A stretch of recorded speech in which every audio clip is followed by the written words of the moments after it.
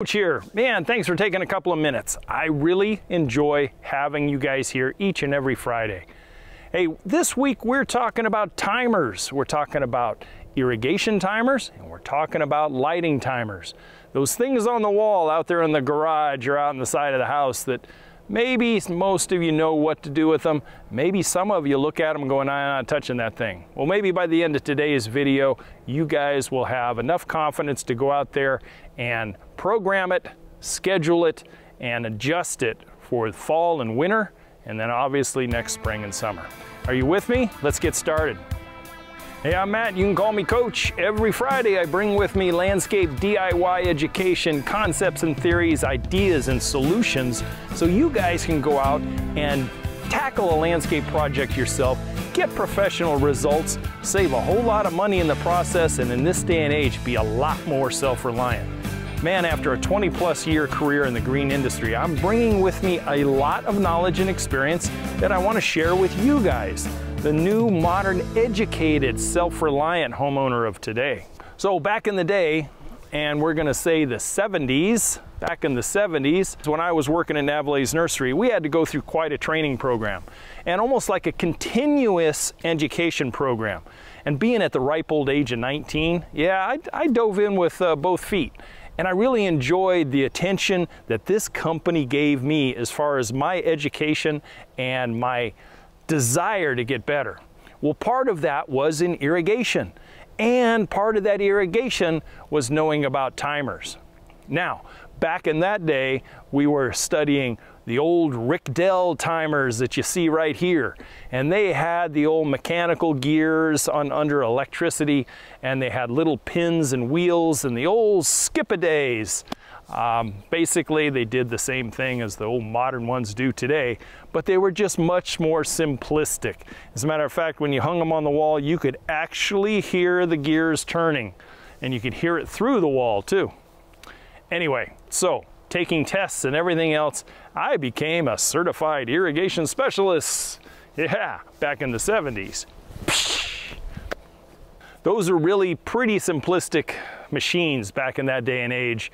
And now, 40 years later, here we are with Wi-Fi capable, programmable, Bluetooth infused irrigation timers in this day and age. But all in all, they still do the same job as that old Rickdell timer did back in the 70s. Back in the 70s, when all it was doing was turning on the valves, same thing that the old modern ones are doing today. So what's the difference? Well, in this day and age, the versatility, the programmability of the new ones are as far and away. You can really get into a lot of customization of your irrigation timer. But with that, I will tell you, if you're not really tech savvy and you just want it to do its basic job, I'm going to give you a huge 50% discount of education right now. On the front of that timer, you will see a center turn knob on almost all of them. And on the right-hand side of that turn knob is what I want you to concentrate on. And kind of ignore the left side for now. This side is for the DIY homeowner. This side is for timers that start taking care of professional grounds and greenhouses and seasonal adjustments and watering percentages, blah, blah, blah. They're all good things if you want to get complicated. So on the right-hand side, you're going to have generally the first notch over is going to be your year, your date, and your time of day. Then you go off into start times, run times, days of the week, that kind of stuff of when you're going to program it. And that's really all you need to concentrate on when it comes to your irrigation timer. Nothing more fancy than that. Setting up a timer is really straightforward. There are two different kinds of irrigation timers. There's an indoor rated one and an outdoor rated one. Now, towards the end of my contracting career, I just went with an outdoor rated timer, no matter what it was. Whether I was putting in someone's garage, out on the outside wall, in the shop, in the shed, it didn't matter. I was going to use an outdoor rated timer. Basically, it's a timer that's encased in a box that's sealed with a rubber gasket, so it's weatherproof. pretty much. So why not make it weatherproof anywhere it is? The indoor rated timer is basically a little more simplistic. All it is you got an exterior transformer at the end of a small little cord that you're going to plug into the wall. And then that small little cord is going to go up inside the timer, and it's going to go into a positive, a negative connection that you're going to tighten it down, and you're good to go. The outdoor rated timer, you got to take a couple of wire nuts, you got to strip off a little bit of a pigtail cord, and then you have to wire it into the timer and then put it back inside its little box, and you'll be ready to go. And you plug it in the wall just like you would a vacuum cleaner, that kind of thing.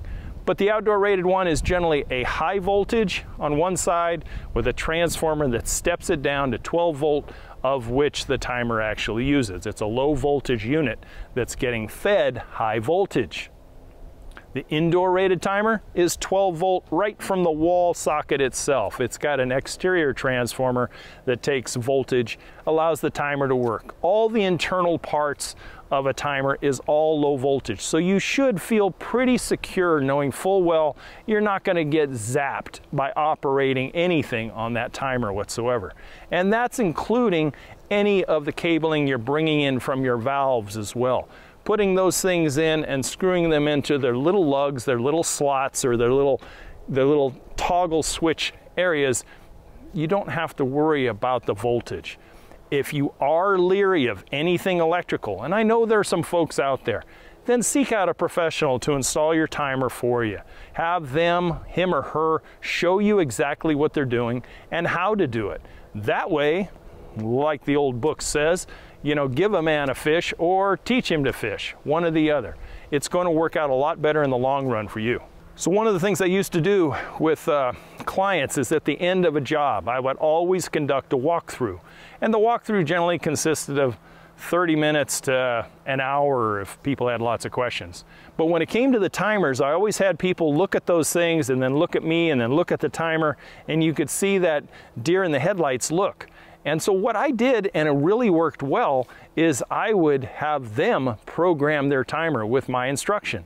That way, once they did it once, I would go back in and I would erase everything and I'd say, okay, do it on your own this time, yourself. And 90% of the time, people got it. Now, I'm not sponsored by any sort of, company when it comes to timers, but I will tell you that I was always using Rainbird timers, the ESP timer, for probably the last 15 years. And they've come quite a ways with the Wi-Fi and Bluetooth and apps and all the other things that go along with it. But I only used Rainbird because I got comfortable with it. I had used Hunter, I have used Irrigation, and I have used Toro. Now, I'm not sponsored by those guys, but I will tell you, as a personal opinion, I do not use Orbit. Orbit is a company that puts out a product, and I have not had good success with them. As a matter of fact, I've been called out on many occasions to replace those. They just don't have the longevity, I think, that they really need.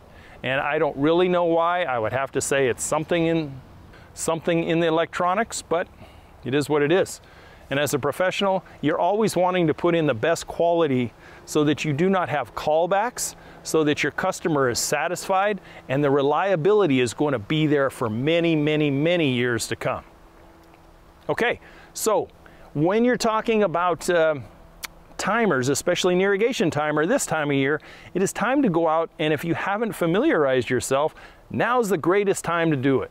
It's not freezing cold. You may be getting a little bit of weather, like we're going to get weather tonight, and it's time to dial those numbers back if you're still watering. Now, where Maestro and I have been traveling, there's a lot of places that don't even have irrigation. They just get rain all summer long, and that's their sprinkler system. But where I come from and where I hail from Northern California, there's all kinds of watering going on. And the best thing to do right now is think water conservation. Give your landscape enough that it can thrive and survive without overwatering and certainly underwatering. One of the best ways I always suggest is try to hook up a rain sensor device to your new timer or your existing timer if it will take one, and then mount that outside. Those rain sensors are a great way to save water, especially when the heavens do open up and you kind of, uh-oh, I forgot to turn the timer off. Then the sensor will take care of it. And if you receive like 1/10 of an inch of rain or more, it's gonna shut your timer off for a minimum of 48 hours. You know, irrigation timers are a great way to really, compared to yesteryear, minimize your landscape maintenance when it comes to the waterability of your yard. I think that is a word, yes, waterability. But if not, I just made one up. Anyway, you know, reducing your landscape maintenance, besides going out the front door and taking the old iron key and turning on the iron valves and then going back in and doing other stuff and coming back out and turning them off and turning another one on, your timer really has minimized that form of maintenance for you. But what happens when something goes wrong? You know, the service calls that I've done over the years, probably 90% of them boils down to generally one of three problems. Number one, electricity to the timer. Number two, electricity from the timer to the valves. And number three, physical damage somewhere along the route from the timer to the valve, a physical damage.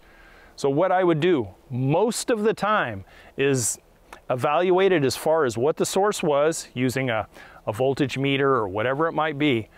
Most of the time, I find that I was getting calls on old timers. And everything electronic has a lifespan. It does. We know that about our phones, about our computers. We know that they have a certain lifespan. Well, irrigation timers are no different. They're a machine just like anything else. And a lot of the ones I was replacing is because people weren't caring for them. They weren't dusting them off. They weren't testing them. And pretty soon their yard is dying and they don't understand why. And they panic and they call. And you get there and you go, well, your timer's not working. How long has it been? Like, I don't know. I haven't checked it. Well, you got to check it. You got to check it at least 4 times a year to make sure everything's working. The last thing you want to know is that your timer's not working because your lawn is dead or dying. So make sure that you check it. Put a reminder in your phone that spring, summer, and fall, you're going to check the timer. And most of the time, if I had voltage coming out of the timer but not at the valves, then I would tell them it's a cabling problem and it's going to be a lot more than me just trying to fix and reprogram your timer. And sometimes it was. Sometimes it was hundreds and hundreds of dollars in order to trace down where the problem was. And I always did it the easy way. I just re-put new stuff in. Rather than trying to band-aid it, I would just do a surgery and make sure that it was fixed once and for all. It's the easiest way to go. So the timers these days, you can expect to put one in here in 2021. Unless there's something really weird, you can expect good, solid, reliable performance with a good maintenance schedule, 10 to 15 years without any problem. 10 to 15 years it should last. As far as maintenance goes, make sure you open it up, make sure you got no spideys and other things that have crawled up inside. Sometimes people don't put their wires from the timer to the valve when it's exposed. They don't put it in a PVC pipe and run it up in, so there's that exposed wire. Sometimes mice, rats, squirrels, they love to chew on the casings, and sometimes they'll short a wire out. So sometimes you have to check. You got to check at the valve, check at the timer, and if there's any place in the run of whatever you have it, you should check. If you run it underneath your house, especially if you run it underneath your house, you got to get under that crawl space and check it periodically, because that's where our little rodents tend to be. Okay, moving on, let's talk about lighting timers. Lighting timers / transformers. Those little doohickey things are out there serving your landscape and the landscape lighting investment that you have made. They are just as reliable as many irrigation timers if you get quality stuff out of the gate. So you can look at various companies like FX and Vista. I'm gonna throw Portfolio in there, but it's not my first choice. I have used Portfolio transformer timers. They generally work fairly well, but they sometimes come off that production line where something goes wrong, and yeah, we can have problems. Anyway, if you're shopping for a timer, I suggest you look for one that is stainless steel, obviously outdoor rated, and that it has multiple taps to it.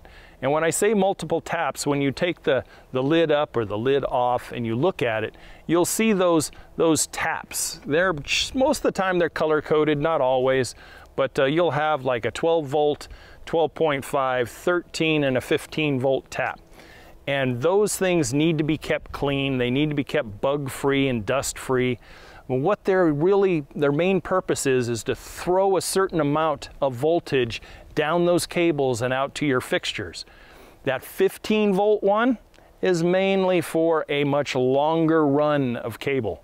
A 12-2 cable, a 10-2 cable that really throws the voltage out far. And if you're still using incandescent bulbs on your fixtures, which time to upgrade, go LED, so much less voltage, so many more fixtures per cable, it really does. But your 12 volt lugs or taps, they can be for your shorter runs, your shorter ones closer to your transformer, closer to the source. Now the transformer timers there, you basically have a high voltage side that you're plugging in the wall, and then you have a big transformer that reduces that voltage down to what your cables can take and what your fixtures can take. This is not high voltage stuff. This is stuff that you're going to use on a nightly, regular basis. And this time of year is going to be specifically important to do some adjusting for your start times and your stop times, and check to see if you have what they call a photocell or not. Some of it is optional. You can add to it. Other times you just have the old Christmas tree timer light on it, plain and simple. But if you do have a photocell, it's time to clean that and then make sure that you have your number of hours, your run hours adjusted for the time of year. This time of year, maybe it comes on around 7 and it goes off whenever you want. Maybe you like lights on all night long, so it comes on at dusk and it goes off at dawn. It's totally up to you. Just remember, the longer hours you run every night, you shorten the bulb life and you have to replace the bulbs a little more often. Just a little tip. I guess one of the things that I really want to suggest to you is know the two timers that you have. If you have a lighting system, know that transformer and that timer well, and double check it at least 2 times a year. And then go out and check each one of your fixtures out there and make sure that each and every fixture is working. If it is not, you may have a little diagnostic time that you're going to have to look at. Maybe you put in another bulb. It's as simple as that. Maybe you have a problem in the wiring. Something has come loose underground that's been buried. So you have to address that. Make sure that you keep the inside of all your timers and your transformers clean and bug-free. That's one of the biggest problems in maintenance. And if you can, when you run your cables up into your timers, make sure they're in a PVC casing or whatever, so that we don't have chewies and we don't have loose cabling just sitting on the wall. It'll eventually degrade through UV exposure, and you want to have it on there. Then that piping that's on there, you can color code it to the side of your house or whatever and protect that PVC pipe as well. It disguises it against the wall, and it also protects it from the UV exposure. So when it comes to this time of year, those timers and those transformers are going through a paradigm shift. You've had the heavy watering schedules of the hot summer months, and now we are paring down. If you are still watering, you are still watering enough to keep everything going. Now it's time to pare down. A little simple tool that I learned a long time ago is for every 10 degrees of loss of daytime temperature, you can eliminate 1 day per week. So if you have 90s and you suddenly are going to be in the 70s, eliminate 2 days of water. It'll help your water bill, and it'll also conserve some water as well. So timers, whether it be irrigation or whether it be lighting, I am always here to answer your technical questions as far as that. They're pretty straightforward little machines, and they do a great job maintaining and operating a big portion of our landscape, watering it and lighting it.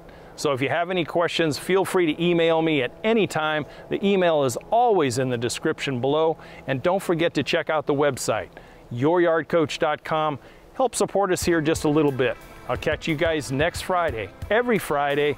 As always, to your landscape success. Thanks for your attention, guys. See you next week. Take care.